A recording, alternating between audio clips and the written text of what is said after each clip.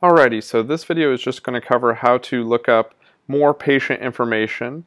So all you're going to do is log into HCnet, go to your home screen here, which should look pretty similar to this. You'll just go ahead and click on Visits, and then in the drop-down tab, go ahead and click on Visits here.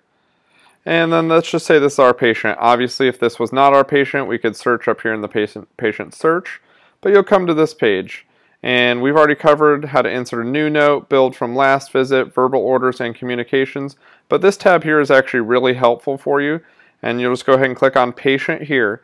So what you'll get is more information in regards to the patient. So Billy Smith, saying this patient is a male, date of birth with the address here, cell phone, and then it should also have alternate contact information here.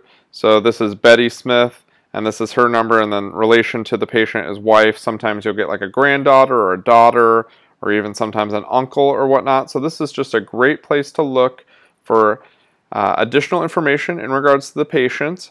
Also, another great tab to look at is the Manage Scan Documents tab. So we just go ahead and click on that here.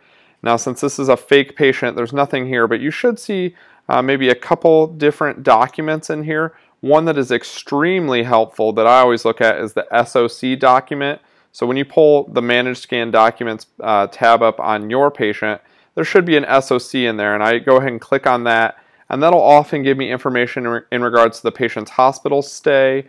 If the patient had a surgery, it'll discuss the surgery itself. As a physical therapist myself, sometimes the specific orders from the surgeon are in there in regards to frequency. Also, if the patient went to a rehab facility, there will also be notes on the patient's progress in there. So it's just a great place to look.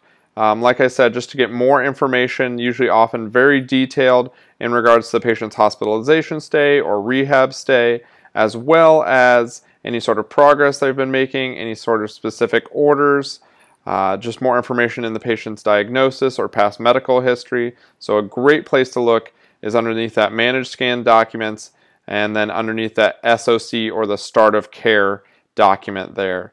And that's just a little bit more on patient information. Alrighty, thanks.